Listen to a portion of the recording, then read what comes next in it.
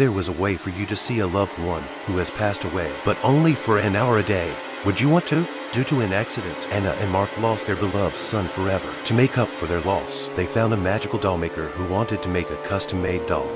The process was simple: a set of clothes that had been worn and not washed before he was born, a small handful of hair, a specially cherished object to make the doll. The doll doesn't look realistic at all. It makes you wonder, but the doll maker says no one has ever returned it. Anna walked up incredulously and looked at the ugly doll. Was this really her son? Just as she hesitated, husband Mark said he didn't think it was a good idea. No more expensive doll could replace their precious son. The doll maker didn't say anything either. He just encouraged Anna to try her hand at touching it. She was torn, but she couldn't resist the thought of her son and reached out. Suddenly, a little hand grabbed her. She happily took her son in her arms. The child lay in his mother's arms as if he had never been there before. Anna was overwhelmed by the joy of having lost and found her son.